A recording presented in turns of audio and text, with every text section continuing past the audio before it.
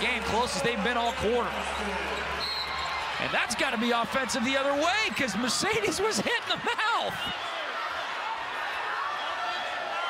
They're going to say Mercedes was holding her first. Watch this inside. This is the nice feed there. And we will review a shot to the face here. And again, just as the Storm was trying to gather momentum. This is a big momentum swing potentially here, depending on what this call is going to be. 6:46 left.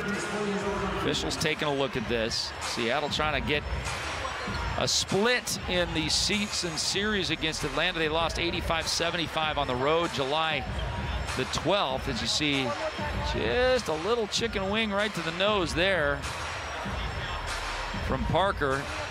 Now the call on the outside, Neil, was that Mercedes held her before the shot to the face. So it'll be an interesting decision on how they're going to look at this. You get a nice zoom in look here. The seal.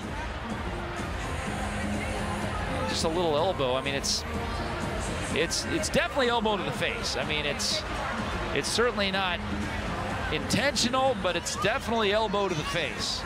Contact was made, and now the three officials, Tierra Cruz, Michael Price, Catherine Chang, all deliberating, and we'll get a call here.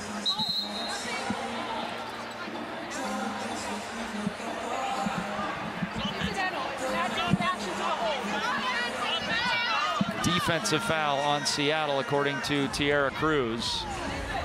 She said nothing egregious occurred to warrant the offensive foul. So Atlanta will take over. Free throw line extended on the far side. Man, these numbers, Neil, 32% shooting for both teams. 15 turnovers for Seattle, 17 made field goals. That's as bad as of a made field goal to turnover ratio as they've had all season long.